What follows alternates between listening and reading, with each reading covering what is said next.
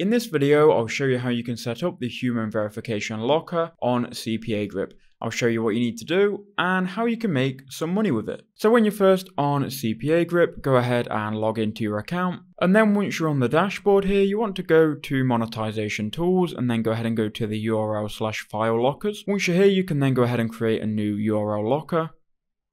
Agree to the terms of service and then continue. Now you'll be in your file locker and you'll be able to change what kind of locker you want. So go ahead and go to templates, and then if we scroll down here, you'll see the Human Verification captcha locker, which is the one we want to use. You can then change the name, you can change the button text, the offer help text, and you can also go ahead and enter in your locked URL here.